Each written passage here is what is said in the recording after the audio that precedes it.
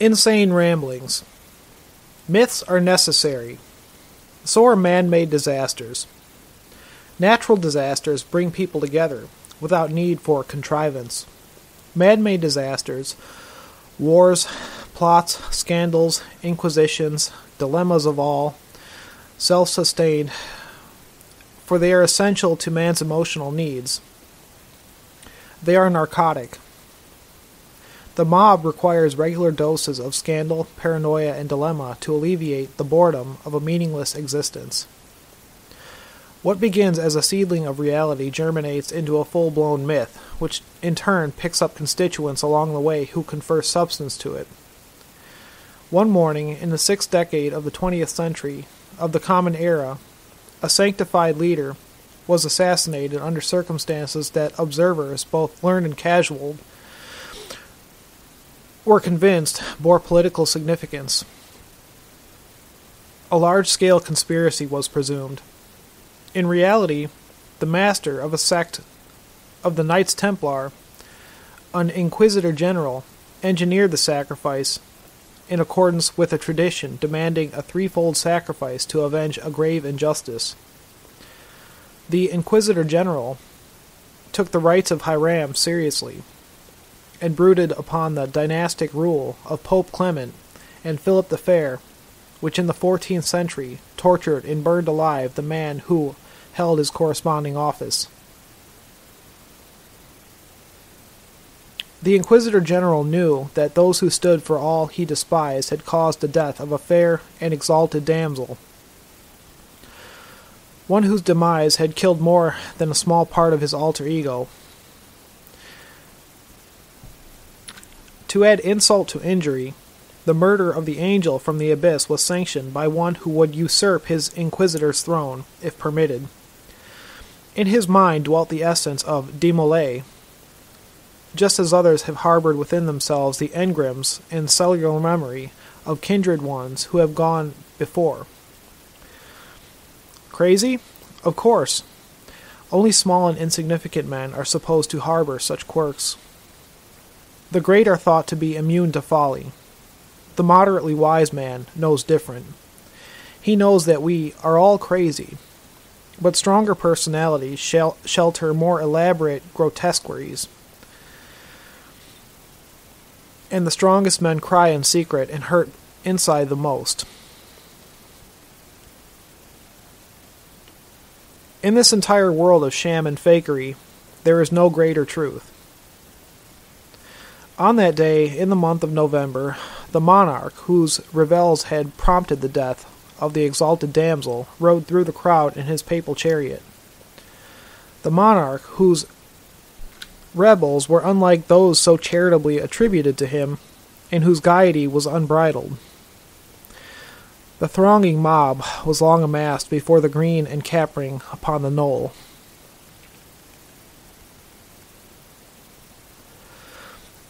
That morn, a secret password moved from lips to waiting ears. A fifth of Hiram Walker for Tubal-Cain to toast the morning star. A fifth of Hiram Walker was delivered, and a volley of shots rode the wind that tramps the world. And then the rose, which had been over 100 years dead, began to bloom anew. Verily, it grew with each succeeding sacrifice, until, unrecognized, it might depose the sterile virgin and softly glow as the rose of the world. And the Grand Inquisitor, the Emperor of the Hidden Realm, sensed that unfoldment, and bore himself nigh unto the kingdom of shadows, that he might culminate his threefold retaliation. Having wreaked his prime vengeance in Dallas, a time passed until the second tribute was exacted in that very city from where she was taken. And with the second, Azrael came forth out from the east to bear the sin for the mob. Shortly thereafter, as the earthlings approached the moon, a dark portent on that very eve didst verify the third impending doom. A comely maid, who deigned to dally with a blighted consort, perished neath the murky waters. The Grand Master of the Assassins, having witnessed the certitude of his vindication, then departed his office and moved into the deepest of all night. And hard by his departure swelled a clamor, and a war ended. Yet still the mob cried for blood. And now the mouth of my raving approaches its own dear tail, and its jaws snap hungrily to grasp that barbed appendage. Myth, cries the mob. Give us myth. A still, small voice is heard among them that whimpers, cajoling. Truth, make the myth be true. But a deafening roar ascends, reiterating, elaborating. Tell us a scandal of mafia and CIA, of Watergate, and chaos and assorted crises, of shortages and impeachments and silent deaths by secret means. Frighten us with depression and inflation and the impending collapse of social structures and economic extinction. Tell us of police states and Cromwell reborn. Terrify us, worry us. Tell us. I have told enough for one night. The dawn is breaking. You have had enough scandal to think about. But remember, all this is madness. Law of the trapezoid. We all react to what we see. Just as sounds and odors influence our behavior, so do visual patterns and shapes. Some make us feel good. Others disturb us. Whether you like to admit it or not, the fear response is the one most easily aroused. Since self-preservation is nature's highest law, fear motivates. Hence, we give our attention first to sensory impressions that represent things that we once, far back in a racial memory, feared. Fear is the prime mover. Fear of failure, fear of lack of recognition, identity, acceptance, fear of loneliness, rejection, annihilation, the unknown.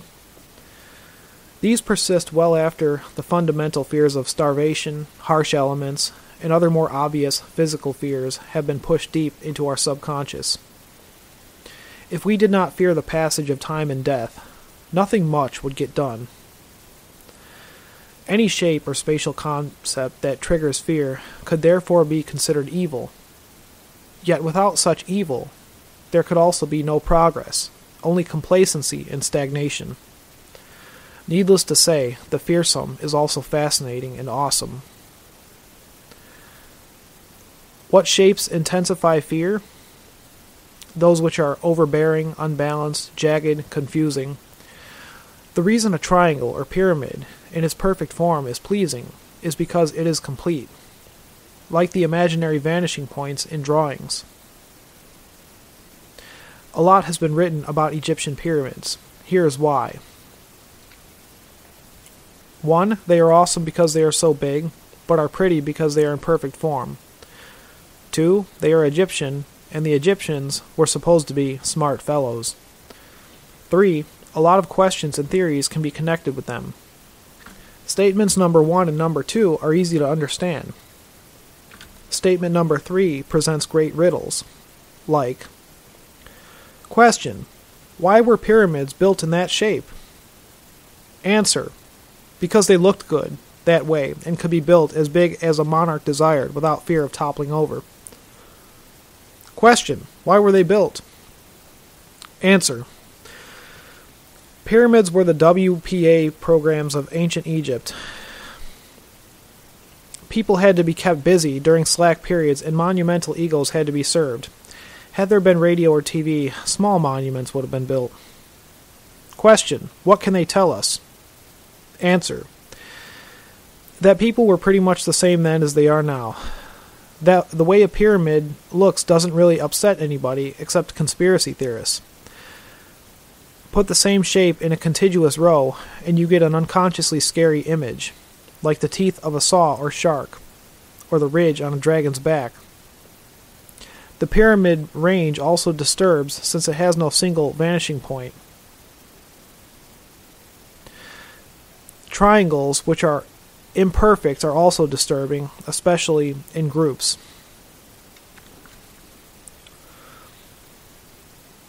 The most disturbing shape of all is a trapezoid, in its myriad form. A perfect trapezoid is a frustrated pyramid. In fact, the place where a pyramid or triangle is lopped off to make a trapezoid is actually called the frustum. A trapezoid says to the unconscious, I am here, solid as can be, more massive than an ordinary block, but something's missing, and it bothers you. Of course, you know what's missing. A triangular top, like the one with the eye on the back of a dollar bill. Don't let that little pyramid with the bright eye fool you. That's to draw your attention away from the real thing, the big trapezoid beneath it. All competent magicians are masters of misdirection, and the Masons, who designed the seal, knew a thing or two. Angles are space planes that provoke anxiety. That is, those not harmonious with natural visual orientation will engender aberrant behavior. Exceptions occur where a sort of reverse polarity exists in a creature, extreme mental imbalance or perversity, or perhaps even extreme rationality and awareness. I've always been interested in alleged haunted houses, strange places where unease was present, where murders and suicides were frequent, uninhabitable but seemingly innocuous areas and buildings, abodes of consistent failure to dwellers or occupants whose lives had previously been tranquil. Since my earliest years, I've been drawn to such places, curious of their origins and circumstances associated with them. I was fascinated by scenes of Mayan and Aztec temples, of oil drilling rigs, of trestles and wartime bunkers too. The old-style coffin, like an elongated hexagon, the 1936 Cord sedan, the baguette diamond, the slanted blade breaking the symmetry of the guillotine. During the course of investigating alleged haunted houses or blighted areas, I soon dismissed the prevailing superstition, i.e., a deceased person's spirit restlessly hanging about. It occurred to me that even if a living entity's violent or tragic demise provoked a haunting, perhaps the house itself was the catalyst for their misfortune. It seemed that the physical environment itself played a major role. The place either catalyzed or intensified all acts committed in its precincts. I was led to contemplate the common denominator that all sites of outre or disturbed behavior possessed.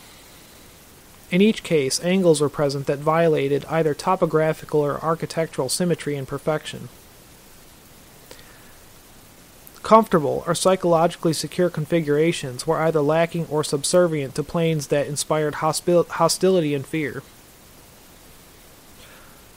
I examined files of cases dealing with structures supposedly haunted or cursed, with continuing failure, death, financial loss, insanity, fire, tragedy. Many were visually aberrant in the most flagrant manner. Others were not.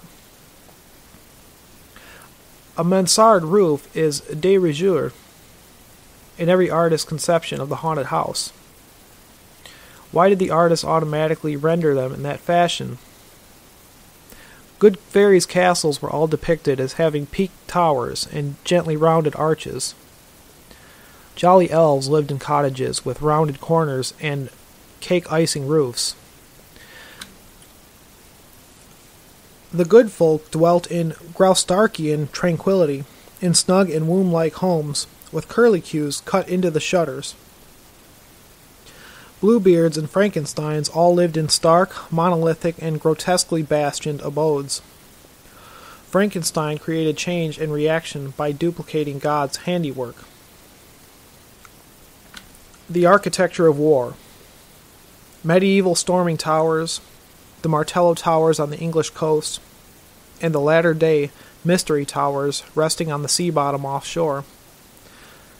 The Maginot and Siegfried lines, the Manzi submarine sheds, pillboxes, bunkers, tank traps, the deflective sloping sides of armored vehicles and turrets, gas chambers, atomic reactors, and the very lava stone marker in the desert where the first atomic bomb was exploded. War creates change. The mad buildings and the works of the painters of reaction, Bruegel and Bosch, the erratic sets in the Schauerfilmen of Germany, Caligari, Nosferatu, Metropolis, the bizarre staging of Nijinsky's superhuman capering, the truncated volcanic eminence from which Disney produced Chukkart,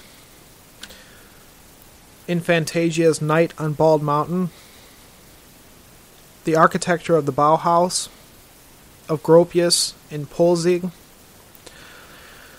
and Frank Lloyd Wright, the cursed pioneer, whose houseboy went berserk at Taliesin and killed 7 persons and set fire to the house, exactly when the construction of Wright's first excursion into trapezoidal design was completed. The ill-fated Midway Gardens resort of Chicago. Art creates change. The altars of violence and sacrifice. The temples of the Maya and Aztec magicians, formed of trapezoids and sustained by the sacrificial blood of the chosen ones. The truncated pyramids upon which the hearts were cut from living victims and held aloft and hot to Quetzalcoatl and Hapikern. The same temples made visible in the striations of the Mitchell-Hedges crystal skull. The citadel of Iskanawaya in Bolivia, which was autonomously satanic. The necropoli of skull cults of Neolithic cultures. Lepenski Vir in Serbia, with every building in the settlement trapezoidal in form, as it was at Hasalar in Turkey, and Jericho in Jordan. The same area of the world where the Yazidi towers of Satan beamed forth their influence, and the tower in Lovecraft's Haunter of the Dark, wherein the shining trapezohedron beams its influence, and the great old ones from the brine hearken and send forth their earthly emissary. The literary rights of Huxley and Lovecraft and Orwell, and the devastation brought forth by the Angles in Frank Belknap's Longhounds of Tindalos. Do the rights, in fact, of Quetzalcoatl and Hapikern and Mendes join the rights in fantasies of writers who know not the substance of their own mediumship? In 1962, I isolated my suppositions and distilled them into what I termed the law of the trapezoid. I had ample evidence that spatial concepts were not only able to affect those who were involved in visual confrontations, but far more insidiously, other parties with whom a viewer came into contact. As in any form of contagion, family, friends, and co-workers are affected by signals of anxiety projected by another. The most tranquil and stoical person can be drawn into a chaotic situation if his surroundings are sufficiently disturbing. Often I discovered that subtle aberrations had a more profound effect than readily recognizable and overt spatial distortions. A room apparently perfect in its rectangular form would be a habitual scene of violence. Other rooms in the same building would be conspicuous because of their lack of disturbance. The mad room would be discovered to have one wall slightly off vertical. A small weight on a string suspended from where the wall and ceiling joined would often rest well away from the baseboard. The other walls might be in perfect alignment. In such cases, I often noticed that the aberrant wall had been painted a different color or wallpaper, the occupant being unconscious of why.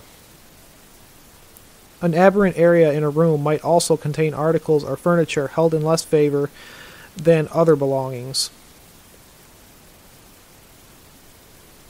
Where an entire building would be blighted, it would either have rooms replete with odd and obtuse angles, useless or impractical ells or nooks, assailing occupants from within, or else an erratic, asymmetrical, or foreboding exterior, affecting those who entered and left the premises on a regular basis or lived in visual proximity. In many examples, a structure would appear to be crouching, almost like some strange beast waiting to spring, yet not be seen as such by multitudes. Other buildings hinted at faces. On the cliffs at the end of Manhattan near the cloisters is a house that, when viewed from the river, resembles a skull. It is so obvious that any adverse effect is negated, relegating it to a charming eccentricity. Likewise, a wildly distorted house in Beverly Hills known as the Witch's House is so overt in its grotesquerie that it elicits enthusiasm rather than unconscious revulsion. Contrast such structures with others whose physical aspect is actually disturbing, but architecturally orthodox. The John Hancock Center in Chicago looms like a Martin Sentinel on its black splendor, its sloping sides and dark color presenting a brooding spectacle, with its twin devil horns / antennae bisecting its top and continuing the frustum up and away into the sky. That its history is already grim is, to me, quite understandable. A newer and far madder building is San Francisco's Hyatt Regency Hotel at the foot of California Street.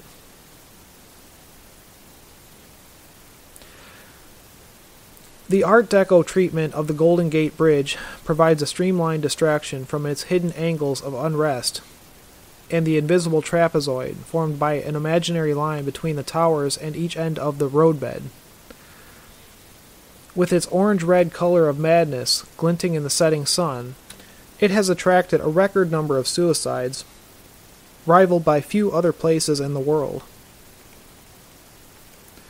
I find it interesting that most of the jumpers depart from areas near the bridge towers, the foci of the trapezoid, where its influence from within its precincts is most strongly manifested. There are objects, too, whose presence in an area continually affects those in attendance. The shape of a piece of furniture, the configuration of a painting, a mural, an appliance, certain jinxed automobiles, the angles inherent in all coffins, viewing them either from the top or from the end. Natural formations in the terrain of land areas or inadvertently aberrant landscaping can cause emotional imbalance and ensuing acts of violence. Anxiety-producing spatial dimension combined with an attendance of disturbed individuals can add up to a wood filled with both psychotics and Reichian DOR, orgone starvation or life-consuming atmospheric malignancy.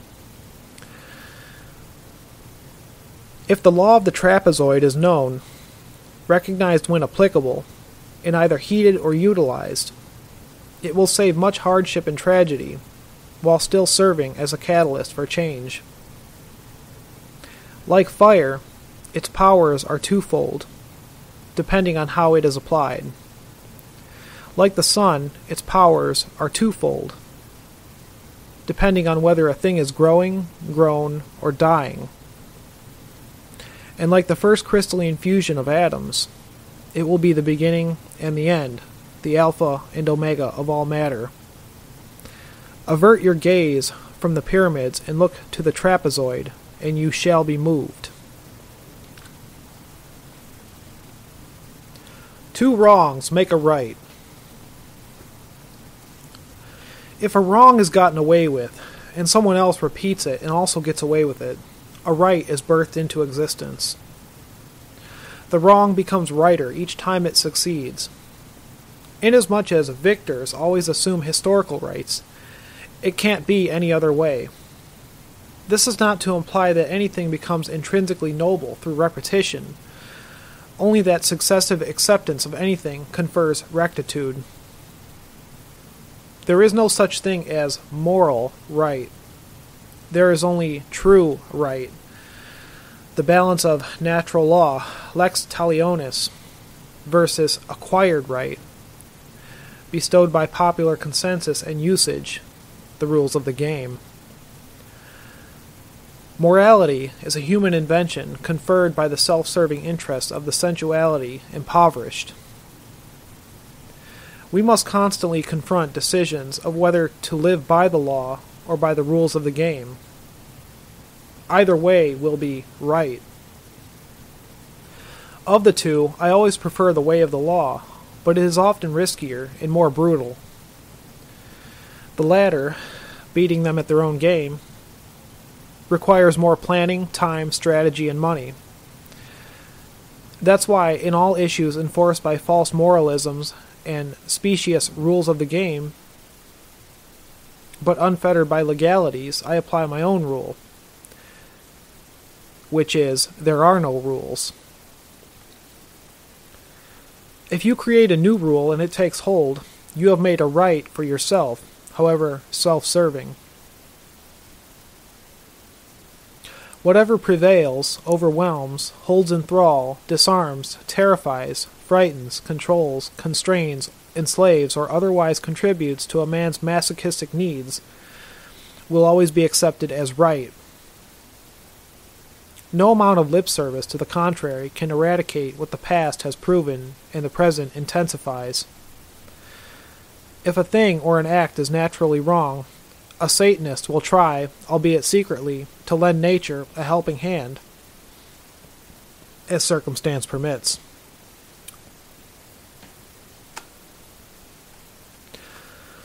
Summertime. Summertime and the living is lousy. I hate summer and I'm not alone. Summertime in urban areas is riot time, tourist time, pollution time, and psycho time. In rural areas it's mosquito time, sunburn/heat stroke time, pollen time, litter time, boredom time, vandal time, and gangbang time. There's no worse time for tragedy than the sticky heat of summer, or for frantic attempts at pleasure.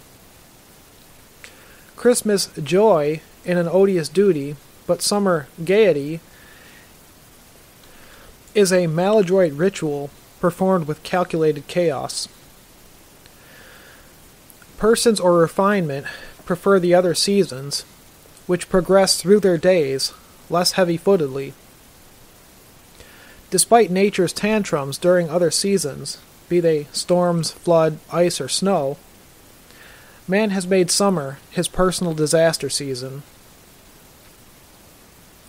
Taking the warmth nature has provided, he has fashioned for himself an environment where his mindlessness flourishes most. It is the only season which validates slobs. Those who have found civilized behavior repugnant the rest of the year can celebrate their boorishness in grand style. I would enjoy spring more were it not for the impending plague of summer with its human locusts thriving in an atmosphere far deadlier, if radiation levels are considered, than the worst blizzards. Other seasons may be violent in themselves, but summer is virulent, an incubator for personal malaise and discord. I like autumn and winter best. A sunny autumn day has a relaxed purity, a mellow tranquility. As with the ancients, my autumn runs from August through October, and winter from November to February. My favorite aspect of summer is that on the solstice, the days finally grow shorter and the nights longer. The best thing about any day is its gentle lapse into the night, the dark mantle whence all secrets evolve. Wintertime is hell for many, and understandably. It's a Tartarus that causes havoc. But within a snug harbor, winter can be the great season of contrast. In my noir world, the sticky glare of summer has no place, save for those parts of the world where nature has cheated humankind by injecting regional and regular fog and rain. An ardent supporter of controlled environments, many years ago I fashioned a room, a true ritual chamber, which I call the Cornell Woolrich Memorial Hotel Room. It could as easily have been named the Ouija Room or the Reginald Marsh Room.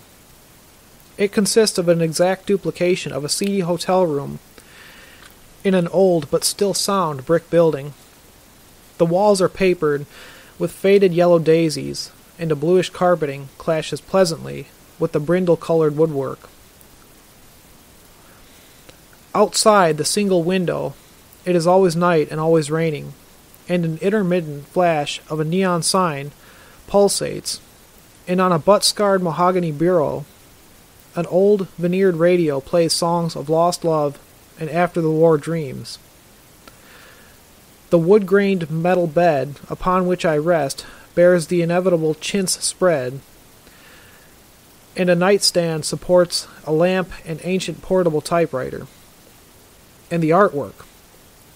Framed prints of sad flowers trying to look cheery, a musty landscape with leaden sky, the casino at Catalina Island, and a Moran cowgirl sitting on the corral fence. A few clothes, vintage, hang on wire hangers on wire hooks, and on one dangles the obligatory shoulder holster. Above all, the fragrance of every such room that ever was mingles with the sweet scent of the wet pavements beyond. I have shown this room to a few. The famous or notorious love it and understand it and want to spend a night or more.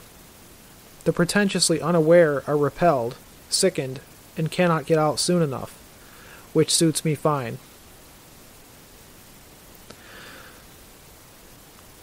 The mind is its own place, and in itself can make a heaven of hell and a hell of heaven. John Milton, Paradise Lost.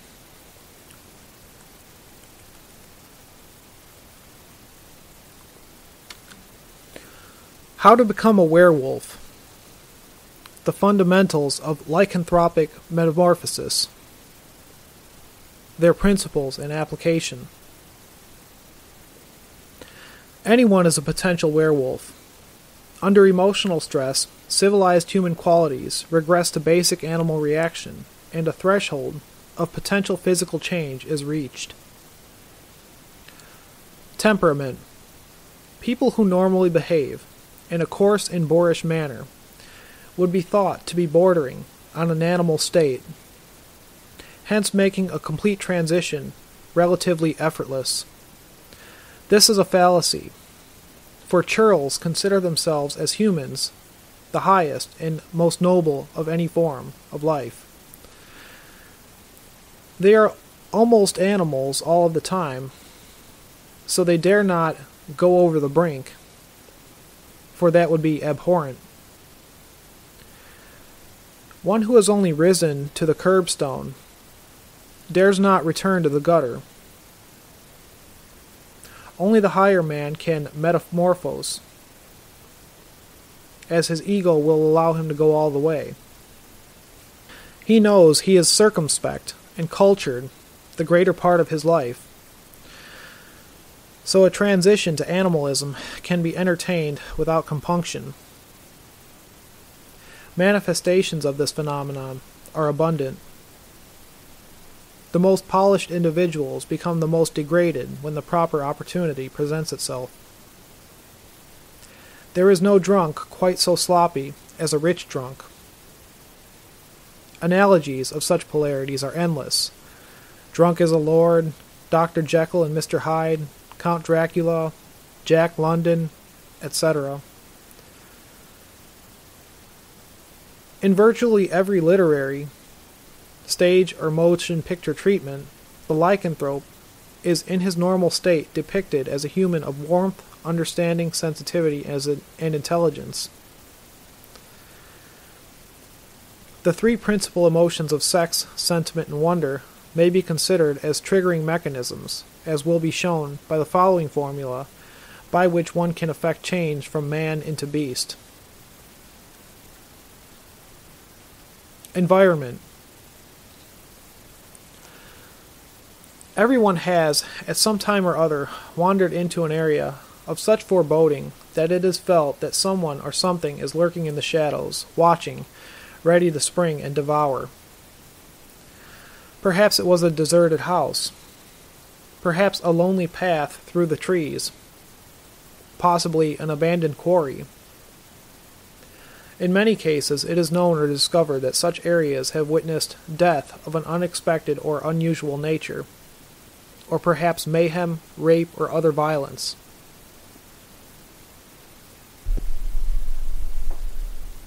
All actions involving intense or increased production of adrenaline on the part of either victim or perpetrator, lust, terror, aggression, defense, etc., is followed by detumescence in the form of varying degrees of receptivity, shock, total submission, unconsciousness, death, etc. The polarity that such an atmosphere has undergone can be likened to an area where a heavy concentration of electricity has accumulated and discharged repeatedly, thereby recycling the ionization of the atmosphere in a chaotic and disturbing manner. The initial charge and attraction of such an area proceeds from its spatial and geometric pattern. This can be likened to an existing feeding trough to which animals come from miles around and dine on the carcasses of their predecessors. The sadomasochistic dichotomy, with its needs for expression, keeps such an area well stocked with both hunters and hunted. The hunted are drawn to such a spot because of the frightening yet submissive thrill obtained from the environment. Predators then come forth, drawn by the ideal hunting conditions and abundance of game. Often, however, the hunters have not originally entered the preserve as hunters, but as fear-inspired searchers after thrills. If this appears far-fetched, consider a phenomenon common to children on Halloween or on any other night where the setting is right. The child deliberately goes out expecting to be scared, succeeds in being scared, then considers how much fun it might be to scare others once he has been purged of his fear needs. He then becomes the hunter, and the next child who comes along is his quarry. The entire phenomenon is akin to a recognized psychological manifestation of those who outwardly fear a situation while at the same time doing all in their power to encourage its occurrence. Preparation. The children's Halloween game gives us the clue to the role change necessary in lycanthropic metamorphosis. Briefly, it is thus. Enter the area you know to be trauma-producing with the fullest intention of being frightened. Allow yourself to be frightened. If necessary, wear articles of clothing conducive to the most submissive or vulnerable image. Accidental victims are always thus attired. Get the feel of the place as a victim, allowing yourself to be frightened as much as you can. If you can supplement your fear with a sexually stimulating feeling, so much the better. Allow yourself to virtually shake apart with fear, and if possible, attain an orgasm by whatever means may be necessary, for this will make your subsequent lycanthropic changeover easier. After you have released all fear and fled the scene of your terror/ecstasy, go home and ruminate over what you felt. You will soon discover that a sort of magnetic pull will manifest itself, beckoning you back to the blighted spot. This uneasy attraction will increase with each succeeding day, ideally bordering on compulsion. When you find yourself unable to resist the temptation to return to your danger spot, repeat the first incident in much the same manner. You will find the second foray into the area even more profound than the first, due to the anxiety and anticipation that has developed over the past days. In the truest sense, you have been performing a ritual of sending forth your energy into a living, breathing environment. That environment, because of continual taxation upon its vitality, acts as a vampire, absorbing energy from those it attracts and, once having attracted, contagiously ensnares for future sustenance. Wilhelm Reich called such areas DOR, indicating a persistent starvation of orgone, or enervation of the atmosphere. Such areas are atmospherically hungry, and in their barrenness, cry out to be fed.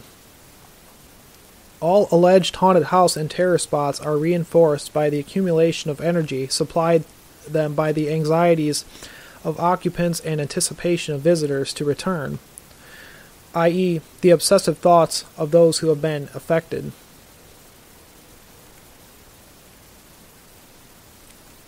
The second time you enter your chosen area, you may not be able to spend as much time as the first, owing to your increased fear and subsequent need to quickly exorcise it and remove yourself. At this point, you are prepared for the metamorphosis, unless you find the second time a charm, and crave to entertain your fears to greater and more ecstatic heights, in which case you either haven't scared yourself enough, or else there is little chance for role change. In other words, before you can become the hunter, you must first have aroused and then exercised a need to be the victim. If you are a habitual victim, it is wise to proceed with caution. Your desire to be frightened and its ensuing manifestations could impel you into a situation whereby you could be severely injured or killed. If, however, you are able to meet your fright needs and exercise them, then go on to the next step. Metamorphosis.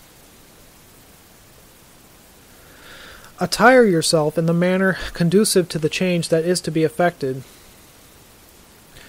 Legends of berserkers donning the skins of wolves and bears hold substantial meaning in view of the importance of costume in ritual. Dress in the most stereotyped, corny manner, as the second skin that you wear is a potent element in complete transmogrification. This is hermetic or sympathetic magic exemplified, as above, so below. If you wear the mask of the wolf or the skin of a beast, it is preferable if it is not genuine, as you can better infuse a facsimile of the chosen animal with your own personality, while drawing from the known attributes of the species represented. The skin or mask will serve as a catalyst, a blueprint, for what you will become as you merge with it. Enter the blighted area with eager anticipation. When you approach the spots where you would have previously been the most frightened, allow yourself to revel in the thought of how terrifying it would be to another if they were to feel the same fear you had felt, plus the added terror with an actual manifestation of an unfamiliar and grotesque creature. In short, it is now your role to contribute to the fearsomeness of the place. The stage has been set, and all necessary components have been activated. You have experienced intense fear. Now it is your turn to manifest intense fearsomeness in the form of bestiality. Allow yourself to slouch, almost dropping down on all fours at times. Children are quite proficient in their approximations of animals. Remember when? You've also romped on all fours with dog or cat, no doubt. Did you ever consider the implications? Sniff the air, savoring it, and the smells of the environment in which you stand. If there are trees around, get close to them, touching them, pawing them, climbing and shaking them. Do everything possible to emulate an animal. If you are in a building, urinate against the wall or on the floor. Remember, wild creatures are not housebroken.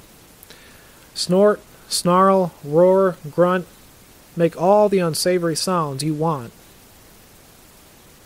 As you progressively become more imbued with the sensations of being an animal, You will actually feel certain areas of your body responding in a manner alien to the human anatomy. Your legs will become haunches. Your arms will become forelimbs for claws or paws that crave to grasp at the nearest thing. Your countenance will change. Your facial muscles will begin to twitch in bestial grimaces. All of your senses will become more acute. You will feel the need to urinate more frequently. You will become fascinated with the moon, especially if it is full. If you are indoors, you will seek to explore behind things, into cracks below boards. You will feel a desire to snuffle into closed areas, burrowing your head and body. If you feel a sexual desire, it will be in a rapacious manner. And if you should perceive another person who might normally appear sexually to you, the nature of your transformation will make up for their lacking attributes. The impulse to attack will be present, but your higher mind must refrain, taking over and holding you in your spot, while still allowing you sufficient impetus to release yourself.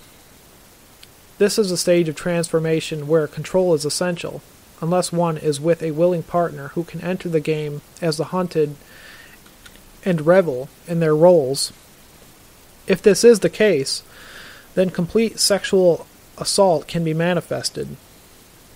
If not, sufficient restraint to attain sexual release without an attack upon the victim must be exercised.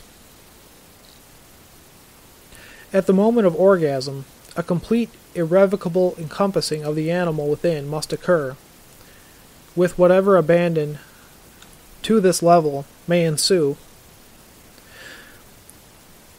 It is at this time that the change will take place, and if one should be unfortunate or fortunate enough to witness your metamorphosis, you may be assured that they will never forget it. This entire principle, carried out in a ritualistic exercise between precast hunter and hunted, is, of course, the basis of such children's games as hide and seek, where one child revels in being frightened while the other delights in terrifying, often with both roles interchanging within a single episode of the game. As children are naturally closer to an animal state, so they are well qualified to teach us means by which we might bring ourselves closer. It is the transitional nature of children that makes them ideal teachers. Once your transformation has been effected, remember, the most profound manifestation can only occur after sufficient build-up. Allow yourself to come down, having retreated, if necessary, to a place where you have unconcernedly dropped to the ground or floor. If you have done your exercise well, you should, upon returning to your normal state, feel the desire to partake of nourishment.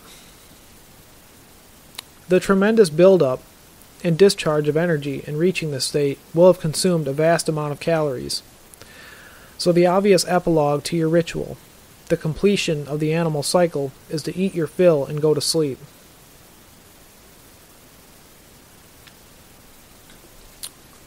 Time to start kicking ass. Lest we forget, Satan is the accuser, the challenger of moldy opinion and tiresome concepts. In its senescence, Christianity seems to be pulling all its old chestnuts out of the fire and creating the most irrational witch hunt ever. Hysteria is not only heated, but encouraged. Indeed, one wonders about the unquestioning gullibility of not only the general public, but specifically those in positions of authority. Children are enticed, not by Satanists, but by the authorities, to concoct damaging lies about their own parents. Any star, circle, triangle, hexagram, or octagon becomes a satanic symbol. The list of accused objects grows. Stained glass, ceramic cats, a solid color bathrobe, leather clothes, rock recordings, especially if played backwards. If a satanic Bible is discovered, it becomes proof that its reader perpetrates every crime known to man. If the foregoing lies are challenged and exposed, the hysteric will declare that the exonerated Satanist is not a real or classical, read Christian, variety Satanist, who steals babies, molests and kills children, and chops up animals. The nuts who indulge in the foregoing are repressed hysterics, relating wild masturbatory fantasies, or jive artists, posing as Satanists in order that they may be converted and earn an early parole.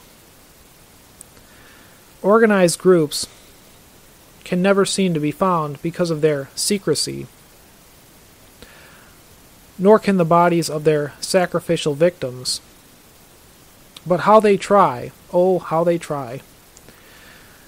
A new profession has appeared, the specialist in the research of the satanic and the occult.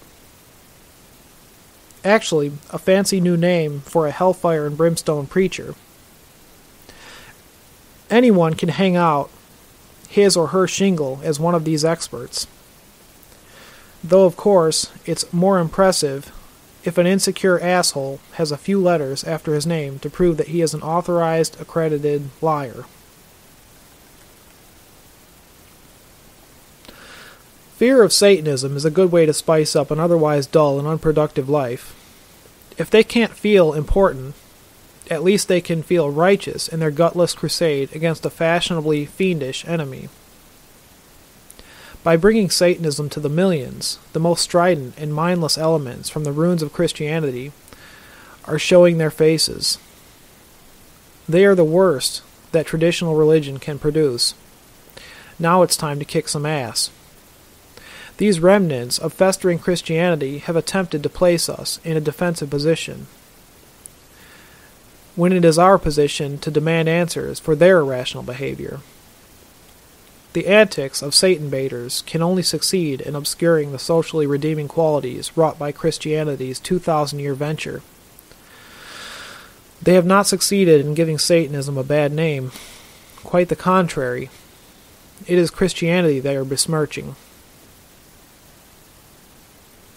We do not molest children or sacrifice animals, but it's open season on the kind of creeps who accuse us of doing so.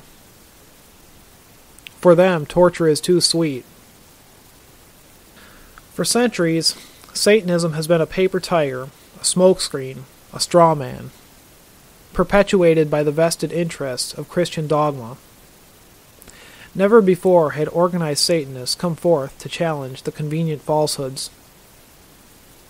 Sure, there were the devil's advocates, Tom Paine, Ben Franklin, Shaw, Twain, London, Wells, but they posed little threat to Christianity as a whole.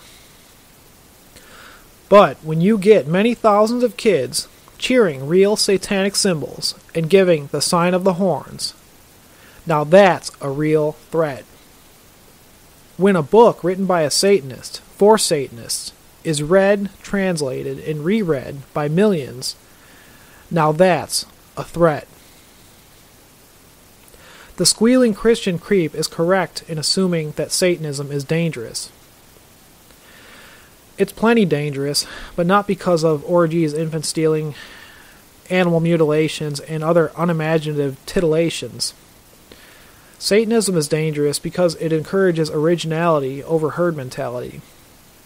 Large masses of people who all act and think within a prescribed set of options are much easier to control and exploit.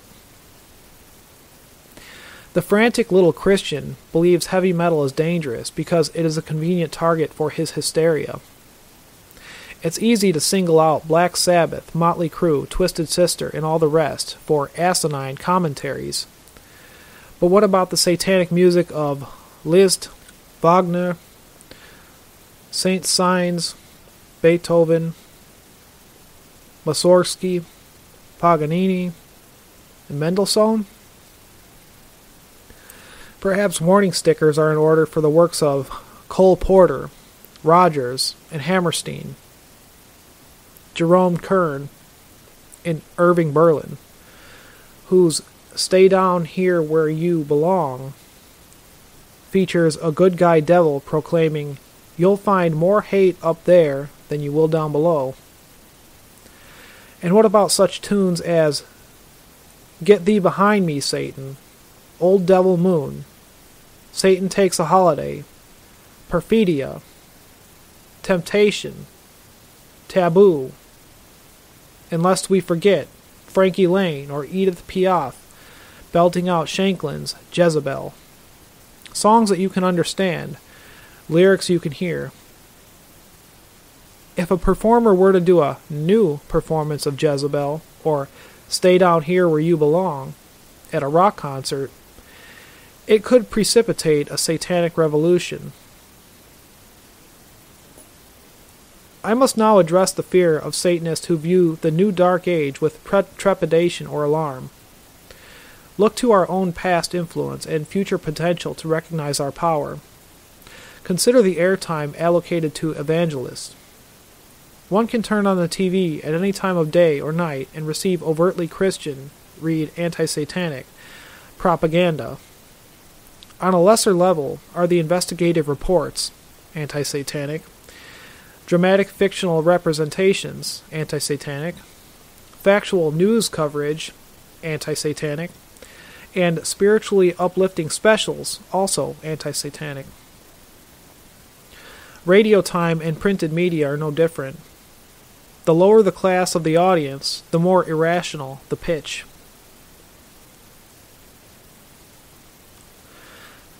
As a bait or grabber, Satanism is iconographically employed with formulaic regularity, like a picture of Marilyn Monroe. When in doubt, whack the Slavs with MM or Satanism. What might happen if Satanism were given the media time enjoyed by our detractors, or even a tiny fraction thereof?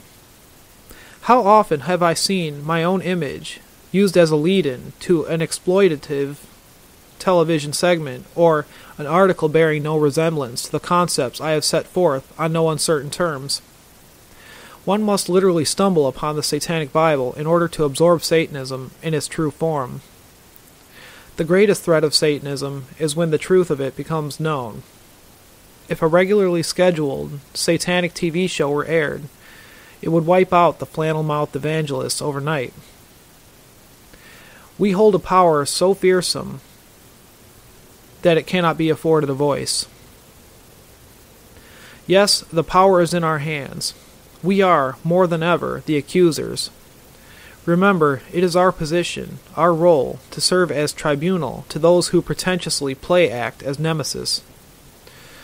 The thought of answering their accusations, of defending our position, must become an absurdity. Let's put them to the test. Let's interrogate. Let's demand the whys and wherefores of their silly hysterics. We must scourge unreason with inquisitorial intensity, and show them the ridicule they deserve. We are not what their old teachers didn't anticipate. There is nothing in their rule books that can contend with real devils that do not succumb to mythic banishments. It's open season. That's it. The merits of artificiality. Man can easily be fooled. In fact, he has shown every indication that he must be fooled. He complains. It's a Barnum and Bailey world, just as phony as it can be. Yet he won't have it any other way, and seems to survive best under the most artificial conditions. Only when one can fully accept artificiality as natural and often superior development of intelligent life can one have and hold a powerful magical ability. Artificiality is more than completely honest. It forestalls disappointment at things not being what they appear to be. If you know something is phony from the outset, your imagination can make it as real as needs be. But it does require imagination. Believe it or not, everyone has imagination to some degree.